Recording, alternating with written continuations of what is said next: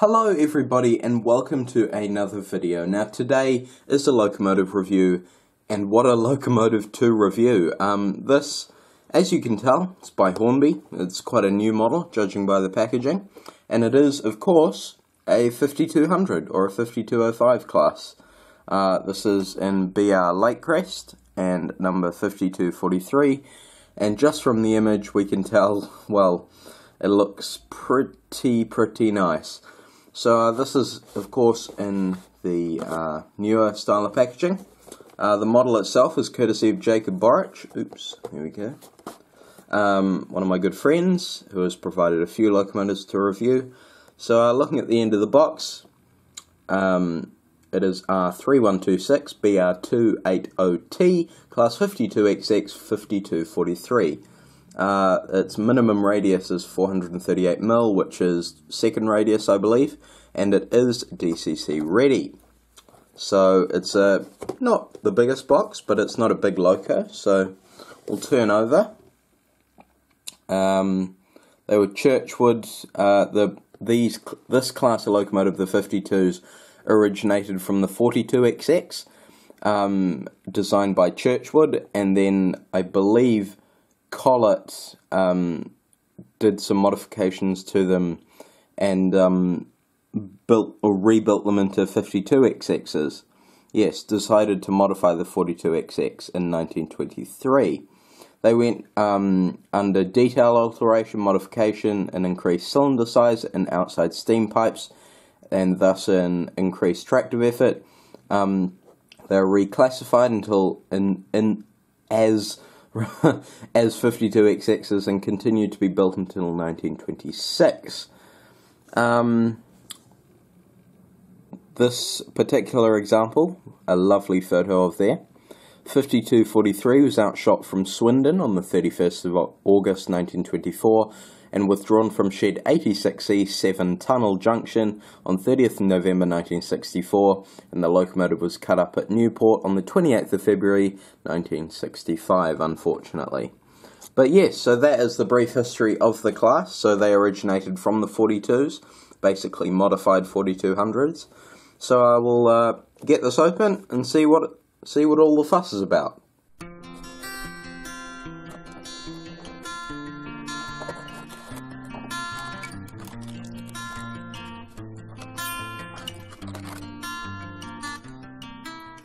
Rightio then guys, so we are here with our 52XX, a lovely model at first glance, but before I go into that I'd just like to point out the details and the instruction manual. So you've got some steps, some brake rigging, a spare coupling and some vac hoses to be fitted to the model if you so desire.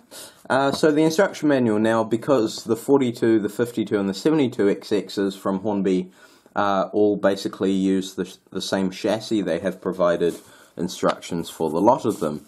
So it just covers the general, the normal sort of stuff that Hornby instructions provide. Then you've got lubrication points, body removal, brake rods and accessories, how to remove the body as I just said, DCC ready, and then sort of, yeah, fitting the accessories. Then I got TV suppression, again, I don't really know what that's for, but hey, we'll just go with it. So we will now look at the model in detail.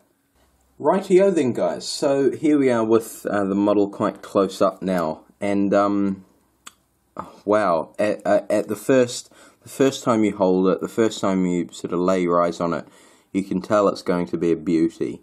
So we'll start up at the front here. Now surprisingly, this does not have sprung buffers. Now I do believe that Hornby have re-released these models, the 42, 52 and 72, all with sort of now sprung buffers and a separately fitted smoke box dart. These models were produced sort of in the height of their design clever scheme, which there was mixed reactions about it. But so yeah, anyway, so you don't have sprung buffers, unfortunately. You've got a NEM coupling right in there, and a nice hook, some nice buffer beam riveting, and again, actually for the rivet counters, there's a heck of a lot on it.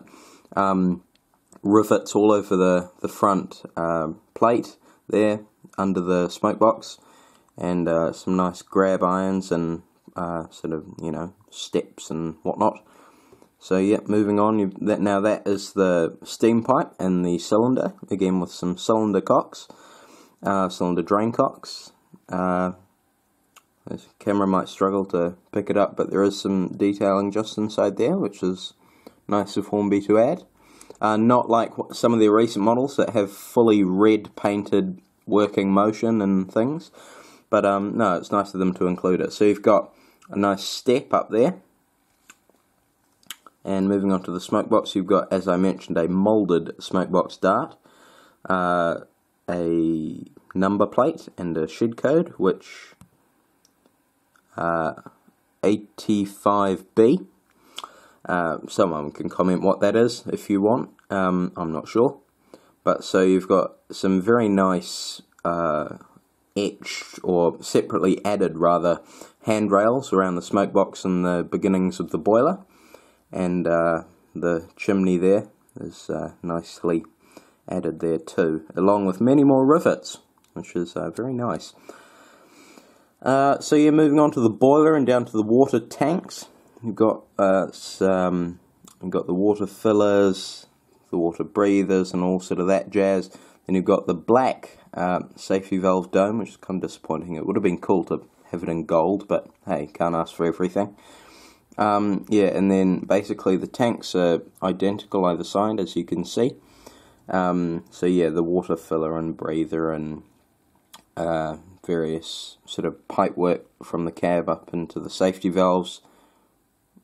Wait, did I say safety valves? Safety valve cover? Oh, I don't know. Anyway, so you got some, you got the nice whistle there as well, which is, I think that's just painted plastic, unfortunately, but as I said, you can't get everything. You got the washout plugs, various detail around the firebox end of the boiler there. Now there is the separately fitted, what do you mean separately fitted? There we have the BR logo, the cycling line. Was that? No, the other one, the Lake Crest, sorry, my apologies, with British Railways. And as I said, many rivets down the tank, and moving on to the cab. Look at that cab detail, folks. Can you spot that? Just let's see if I can zoom into that, because that's impressive. That is. And I think I've sort of found the right light for that here, which is good. But no, so zooming back out. So it's some stunning cab detail in there, folks. Really nice. It would be good to have a crew in there, but hey, I mean, that's something you can even do yourself. So you've got handrails and the number, which is not etched, it's just printed on, and more handrails there. And then the bunker, which is a moulded coal load with I don't understand what the big wide window thing in the middle is there for. Is that meant to be there? I don't know. But so yeah, so there's the coal load, and moving on to the back of the model, you've got handrails, steps, lamp irons, forgot to mention, elsewhere as well, and then buffer, and then a coupling, a NEM slimline tension lock on the back there.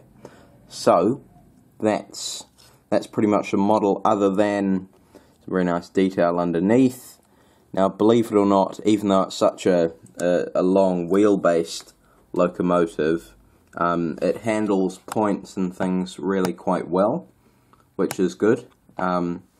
So I guess what's left to do is to go and try it on the layout. So that is what we're going to do.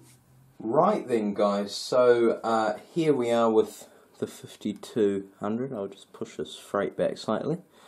Now, it's not, I mean, it's easy to put on a straight because the wheels are all basically coupled, but in terms of putting it on a curve, that's a That's something you can try for yourself. So there we are with the locomotive. Now I will add that just before filming this review, it received about 25 minutes running in each direction, so it's sort of warmed up, geared to go. It hadn't been properly ran in. It's only been in Jacob's possession a couple of weeks, so I guess let's see what she can do. Oh, it's caught on the point. Oops. There we go. Right, I'll see you in a sec, guys.